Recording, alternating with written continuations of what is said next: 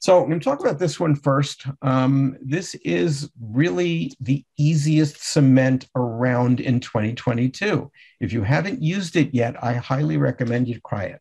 It's called the Swiss Army knife. Why do they call it that? Because you can use it for virtually every kind of material you're going to use. You can use it for retentive preps, for non-retentive preps.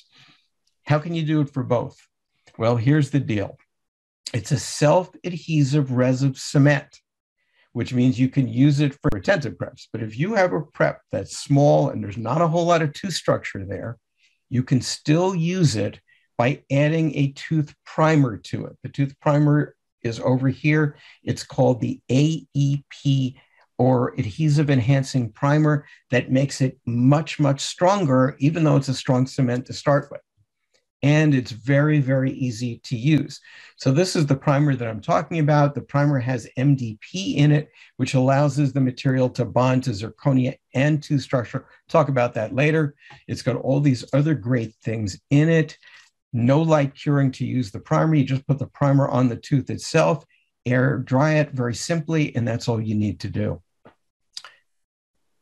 So with this cement, take a look at the figures here. So this is a dental advisor study. I like studies that are not necessarily done by the company. So this is a dental advisor study, and take a look how it does compared to other materials on the market. And some of these materials are materials I like very much for various reasons. But look where the numbers are, and they fall very, very high in bond to dentin, enamel, bonding to zirconia, and also to lithium disilicate. All right, so the bond strength to dentin. This is also an independent, or part of this is an independent study.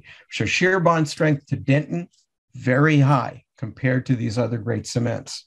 Bond strength to restoratives, lithium disilicate, high.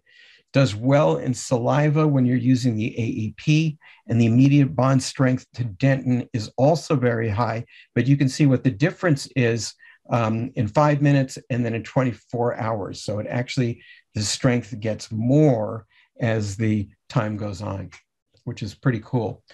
So how does this work? It basically works by the initiator inside the cement paste, helping the cement curing ability. There's no light curing. Again, you just place it and it gets dried. And here's another independent study that looks at volume loss and potential wear.